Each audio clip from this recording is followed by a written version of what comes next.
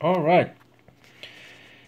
This is the bag that I've been talking about. It's a conductor's bag from the now museum railway Kröderbanen, which is located not far from where I live. And I didn't know it was a conductor's bag until I actually talked to the guy who was selling it, because he told me that he's working at Kröderbanen and they had quite a few of these stored. But they were now starting to deteriorate, and they were giving some away to museums, and some of them were sold, and I think this might be one of the last. He didn't tell me he had any more of them, but who knows.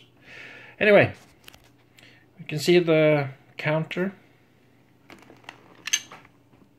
working perfectly. I can adjust it back to 0.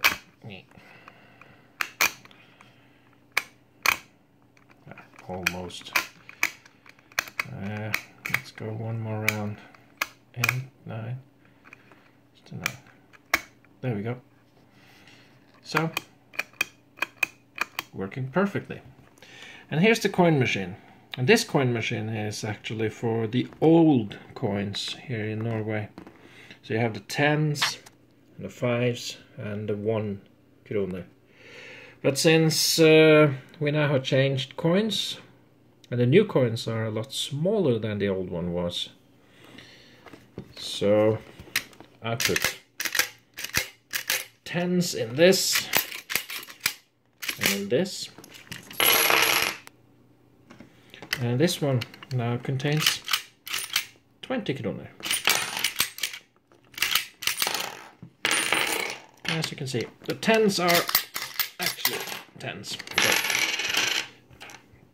So you can see you can actually store quite a lot of money in this. And it also has a lock. So if you push this lever down, then you lock this off. Then you cannot get any coins out, so nobody can come and just push on it to steal money from you when you're carrying this bag with this one on. It's easy to detach, you can just lift it straight off. And on the back side, there's a keyhole. You could actually lock this bag, but the key was probably long gone. Probably stayed on some conductor's keychain or something, I would guess. It's very solid built and in excellent condition. I chose not to do anything with this part because it has a kind of patina to it. It has been used for many, many years. The lock was working perfectly. This type of lock, so goes into this one, so when you push down, where is it? Here. You just move the whole thing. And here's the ticket puncher. Also, didn't want to do anything with this one. This one is a bit rusted, and it shows that it has been in use for several years.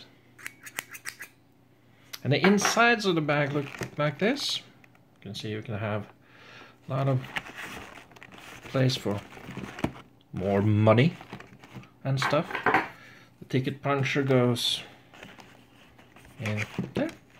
Has its own little broom. Counter is held on its place by this pin.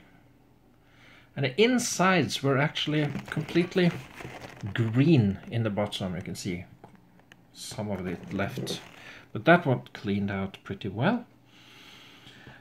I'm guessing that was from the ink from the stamps that they used when they stamped coupon cards, or these monthly subscription cards.